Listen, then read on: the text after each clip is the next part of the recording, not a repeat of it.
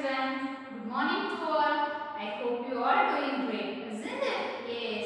This is our English class for grade 1. In this class, we are going to see about Unit 8, Prose, Part 2. Okay, children, shall we start the class?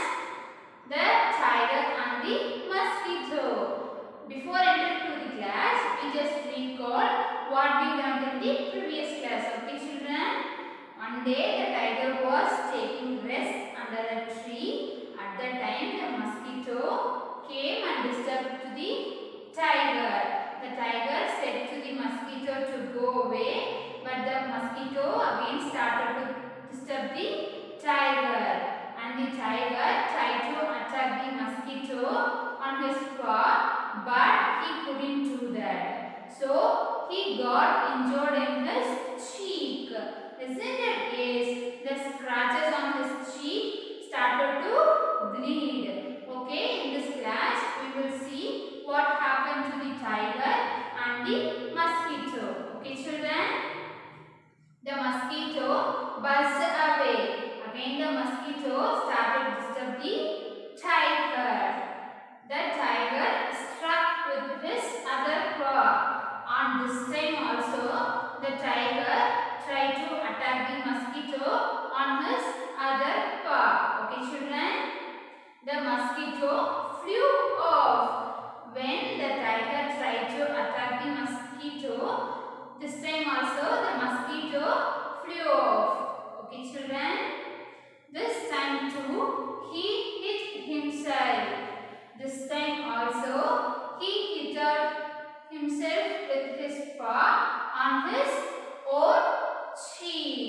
Yes, the tiger was helpless. He couldn't do anything because for the first time also, he could not attack the mosquito, and the second time also, he could not attack the mosquito.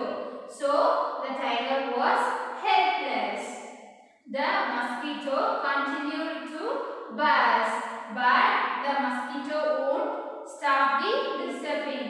The mosquito again started to disturb the tiger. The tiger got up and quietly walked away. The tiger couldn't do anything, so he just quietly moved that place.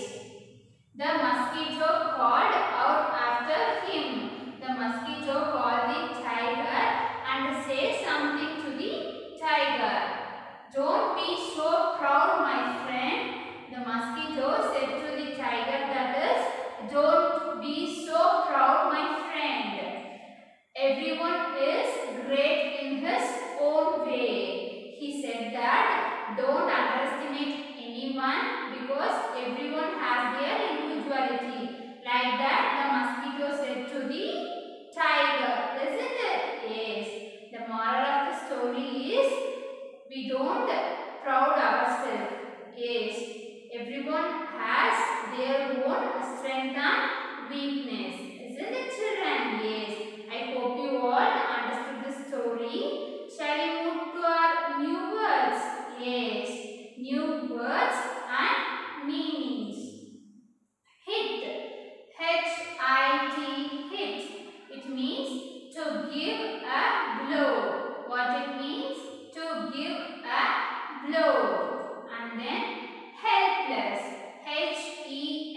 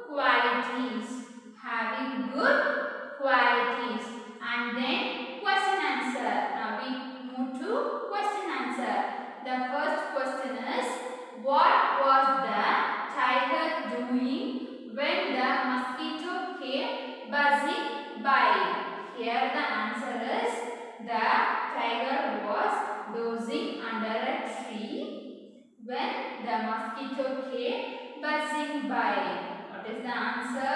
Yes, the answer is the tiger was dozing under a tree when the mosquito came buzzing by. And then the second question is, why did the tiger's cheek start to bleed? Yes, the tiger hit his cheek with his own paw because of which it started bleeding. Here the answer is, the tiger hit his cheek with his own paw because of which is started bleeding. And then the third one is, why did the tiger walk away? Here the answer is, the tiger walked away because he was helpless. The tiger walked away because he was helpless. And then this is our assignment part. We have two questions in our assignment part. The first question is, what do we learn from this story? Yes, what do we learn from this story? Yes, let me tell, but you have to imagine and write here the answer. Okay, children? Yes, we learn from this story is that we don't underestimate anybody because everyone has their individuality, isn't it? Yes. And then the second question is, describe the lion and the tiger.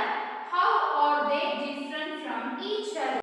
Let me tell 2 points to you, but you have to imagine